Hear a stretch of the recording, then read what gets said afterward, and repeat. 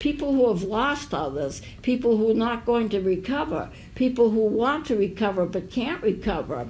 I know that a lot of people who got the pandemic, who got COVID-19, they would be told they were going to get better when it was obvious that they were not going to get better. And I believe a human being would know the difference, whether they were going to get better or not.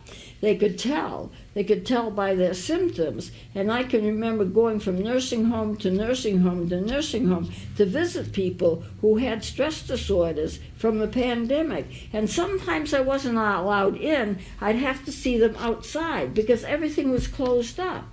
Now you can imagine the mental health problems that resulted for people who lost loved ones from the pandemic. You can understand how far they would go to get better. You can understand what their stress levels were, and we're still seeing it today. Now there is a criteria for pain disorders. How